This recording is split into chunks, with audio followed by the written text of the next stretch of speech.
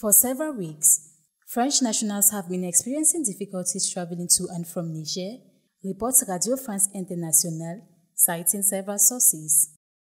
At the beginning of February, 3 cases of expulsion of people with good papers traveling to Niger on behalf of a non-governmental organization were recorded at Niamey Airport. With relations between France and Niger already tense, the situation remains very difficult for French nationals. They have to comply with new entry requirements. In addition to a valid visa, a laissez-passer issued by Niger's Ministry of the Interior is now required. When French nationals arrive, they are placed in separate queues and subjected to thorough checks by the Territorial Surveillance Authority.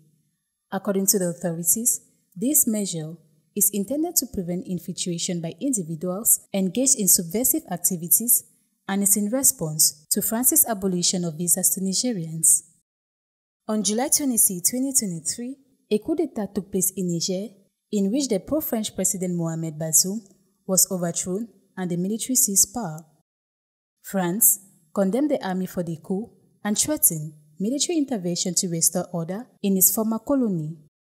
The military authorities then began to cut ties with the former metropolis, and the French military contingent was withdrawn from the country.